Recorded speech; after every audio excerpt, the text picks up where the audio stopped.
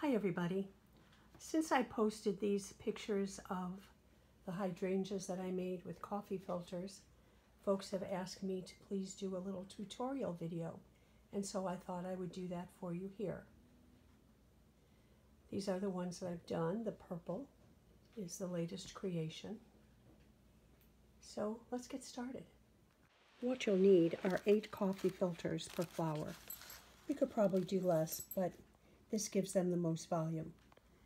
I use acrylic paints, any color that you wish to make your hydrangea, and of course a paper plate. This is my painting palette. You'll need scissors, a pencil, floral tape, floral wire. You can also buy this wire pre-taped, so you can eliminate this step. And you'll need a glue gun. That's pretty much it. So let's get started. So we're going to just take our first coffee filter. We're going to load our brush up with some paint.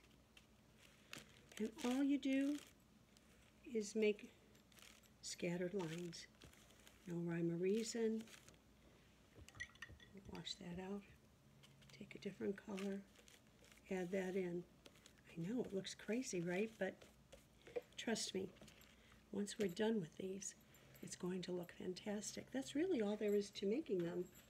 I have another one done already. You can see here.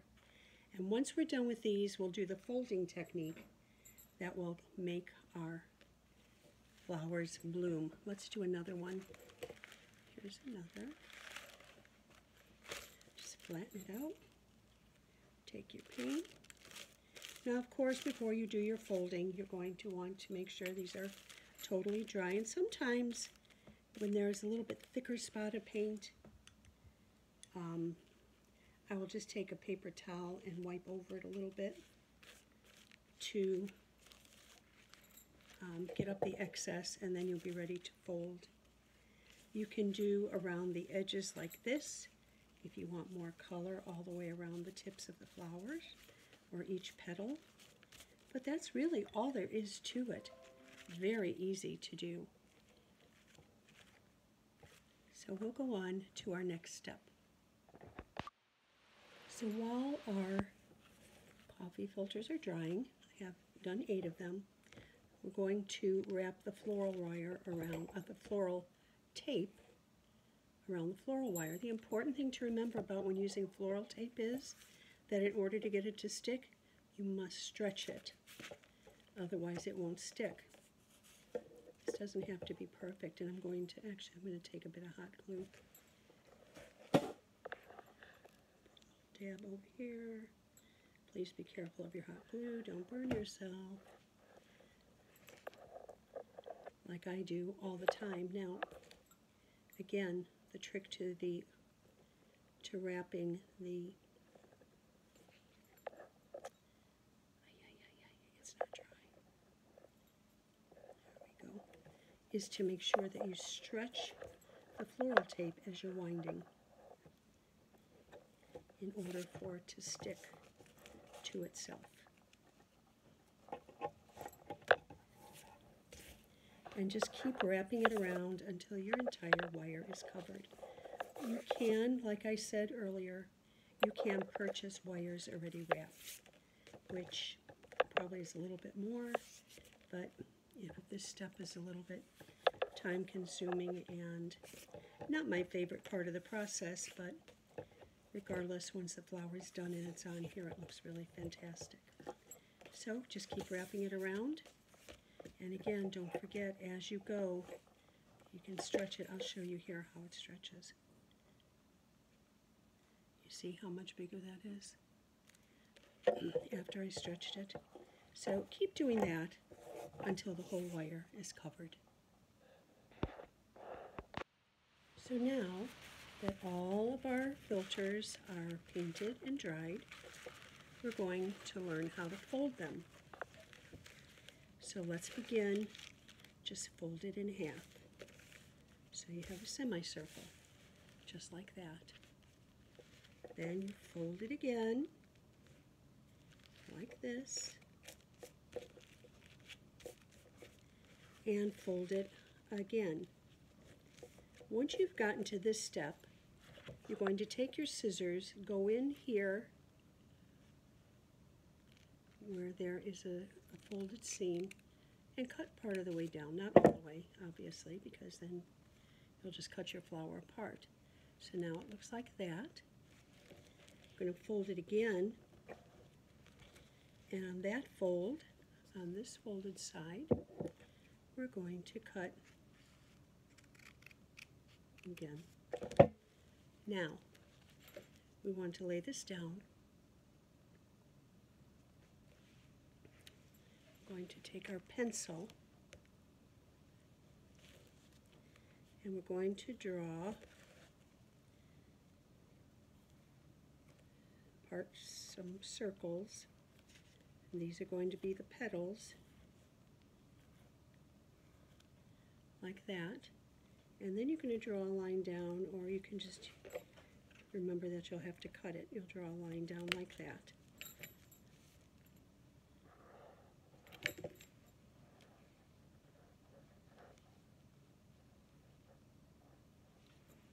Now, you're going to start with the top part, cut down, up and around,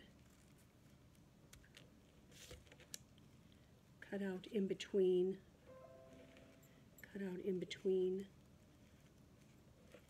the flowers. Don't cut all the way through.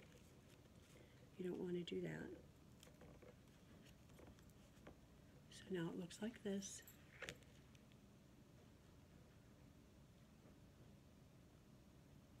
I don't know how well you can see that. Go to the other side.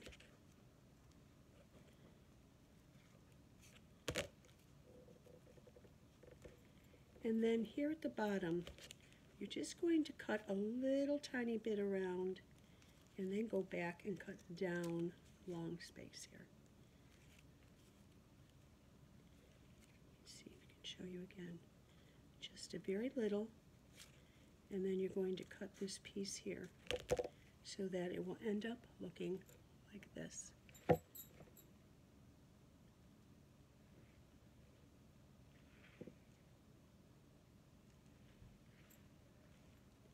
Now, you're going to open your flower.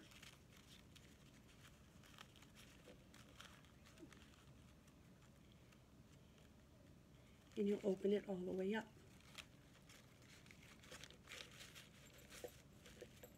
So that it will look like this. You'll do the same process for each of the remaining 7. Let's do it one more time so you can see. Fold it in half, so you have a half circle. Fold that in half again, and fold it one more time like this. Where the seam is closed, you're going to take your scissors, insert it in between, just cut down about 2/3 of the way maybe. Fold over, we're going to flip, fold it one more time, go back, and where there's this fold, you're going to cut down part of the way.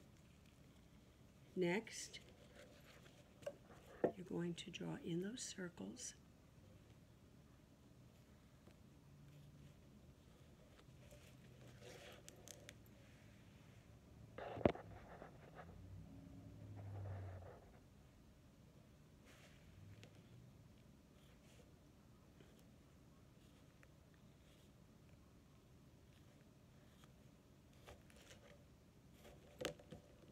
So that it looks like this. Ah, there you can see it a little better. Now we're going to cut around here. We're going to cut in between these little spaces, cut out these little wedges, and then just very carefully, we're going to cut under these bottom flowers. We don't want to cut them all the way around. Then we're going to cut out this notch here on both sides. So let's do that.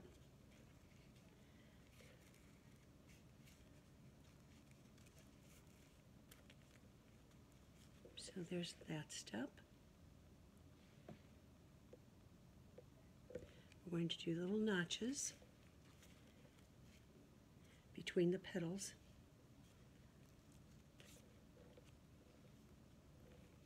Might want to round this out a little bit. You can play with this as you're cutting if you want it more rounded. Sometimes they come out a little too square for me. But then you just go back and trim. Now on the bottom here, I'm just going to cut a little dab, just a little bit here, and then cut out this notch. So we don't cut, we just cut a little rounded part and then cut up to that. Again, we're going to cut out a little bit and down the stem, and there we have it. Now we can open these up. Some of the pieces at the top, the petals will be attached and some won't. That's fine. In nature, all flowers are not identical, nor are their petals all the same. So now we'll open that up, and there you have it. We have two petals. When you start to stack them, you don't have to lay them directly on top of the petals directly over other petals. You can kind of turn it around so that you get some nice volume. But that's that step, and I'll come back when we have everything done and we're ready to start putting them on the wire.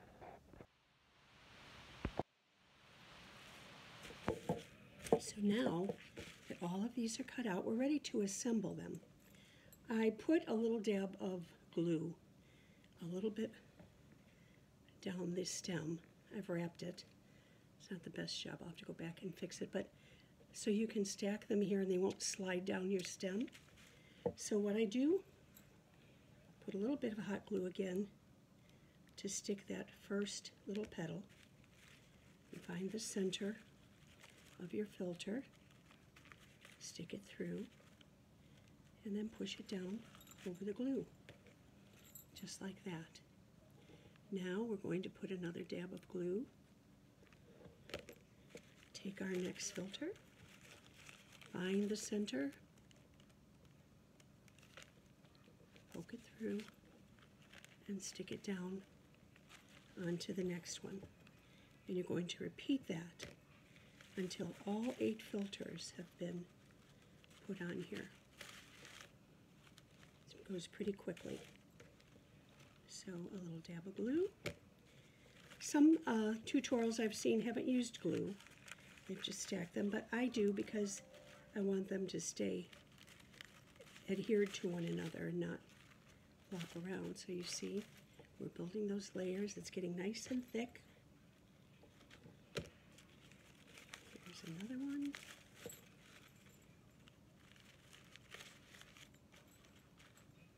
Be careful not to bunch it up so it lays flat on that glue. There we go, here comes another.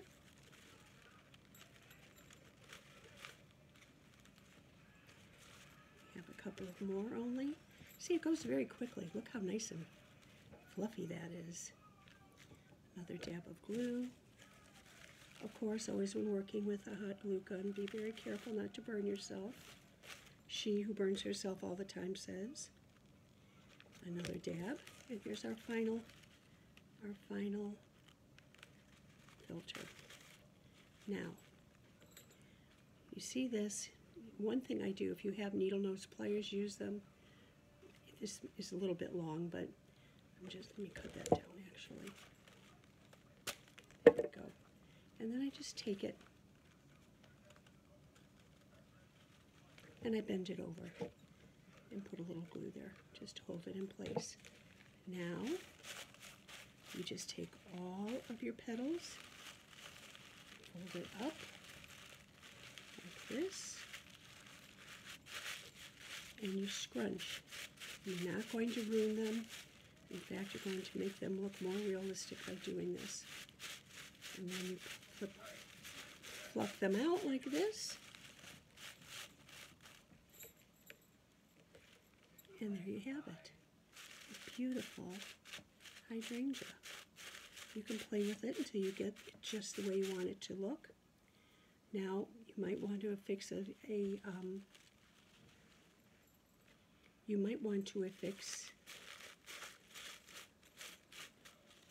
oh, here's one thing I did want to tell you. Sometimes these things flop around. Just fold it up like that. If you can, grab it. A little dab of glue. And it'll hold it down so they don't flop all over the place. Sometimes a couple of them have a mind of their own. But that's it. You just crunch. Give them a little crunch, like the hairdo thing we used to do. You crunch your hair. Well, it's kind of the same thing. But look how beautiful that is. It looks so realistic. Next thing we're going to do, oh, I pulled a petal off. We're going to make a leaf. Again, out of a coffee filter.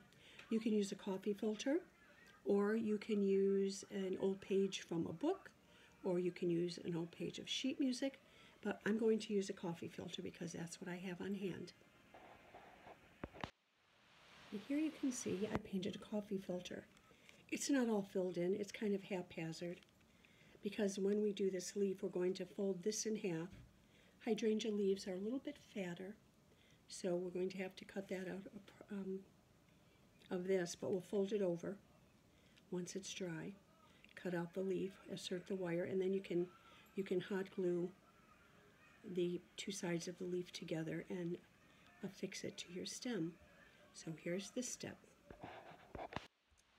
So we've painted it. It's pretty well dried. What you want to do is just fold it in half. Then you're going to draw your leaf. Hydrangea leaves are kind of fat. Oh no, I shouldn't do it that way. I should do it this way. I should draw the whole leaf out.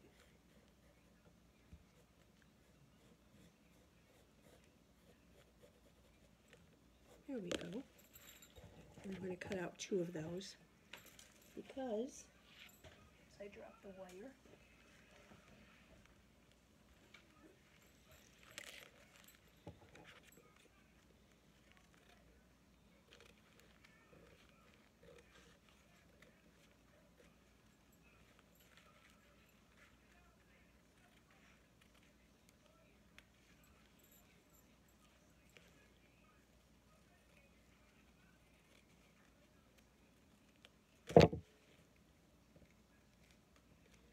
Hydrangea leaves are, as I said, a little on the fat side. So there you have your 2 leaves. Always have a bag hanging nearby. So now we're just going to affix the wire at the top, at the bottom, and in the middle.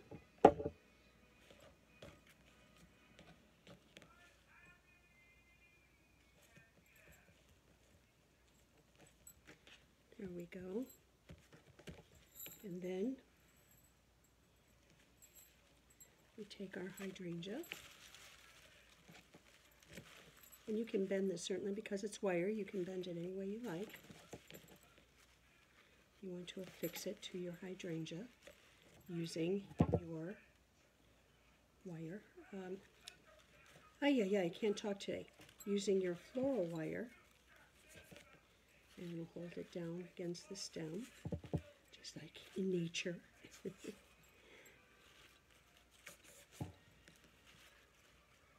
Again, remember, stretch your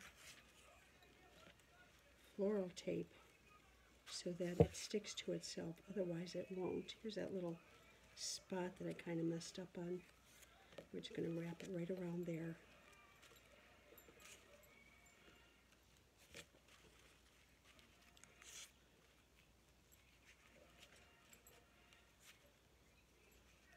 There we go. It's part part of the branch now. A few more twists. And pinch it kind of good again so it'll stick to itself. And I'm going to put a little bit of glue inside here to hold the leaf together. There we go. A little over here.